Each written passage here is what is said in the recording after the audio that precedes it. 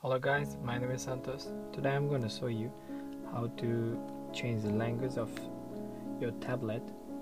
This is my new tablet, TOSHIBA tablet, that I'm going to show you how to change the language of this TOSHIBA tablet. Now it's in Japanese language, so I will tell you. So first of all, you have to press this button and then go to this setting. Here is right, just like wheel shape, just press here, and after that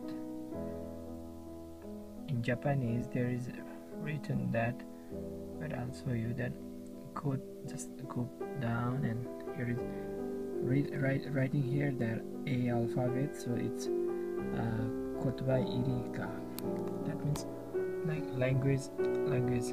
Okay, then go inside here, and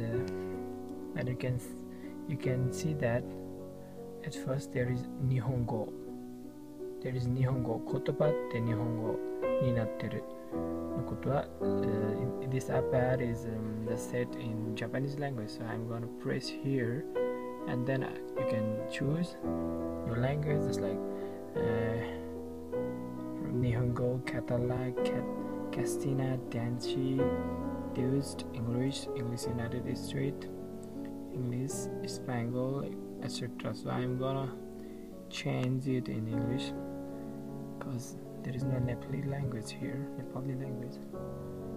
so I'm gonna change English, UK, United States. So United States, yep, I'm gonna change it in United States language.